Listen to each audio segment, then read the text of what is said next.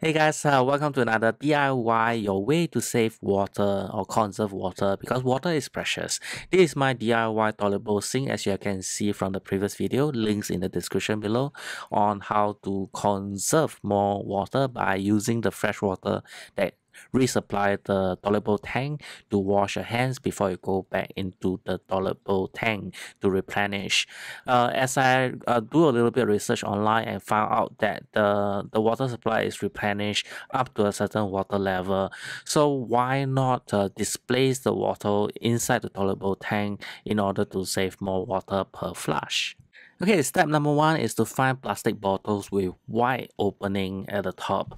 This is the reason why is because I want to put some stones, which is pretty large, into the plastic bottle. The reason why I choose the stones is because I want to sink the bottle in the bottom of the toilet bowl in order to displace the water, to reduce down every flush the amount of water being used for each flush. I actually gotten all these stones from the little fish shop in the local Singapore. You can buy from any fish shop if you can find them. Find the small stones that can fit into the opening of this plastic bottle. Obviously I use a plastic bag to avoid contact of the stone with the water, so that you'll be cleaner that way. I mean, this is my own preference. It's up to you. It's optional. You can actually put the stone directly into the plastic bottle. It's really up to you. The final step is to put some water into the plastic bottle together with the stones, and make sure it sinks down to the bottom of the toilet bowl tank.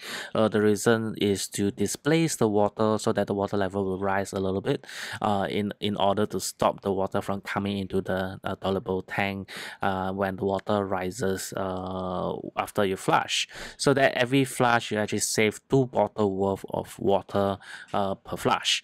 That said, be reminded that if you feel that there is not enough water for every flush, maybe you can put only one plastic bottle instead of two, or adjust accordingly so that you have enough water to flush the toilet bowl. Otherwise, you'll be flushing 2 times instead of once, and you'll still waste water that way.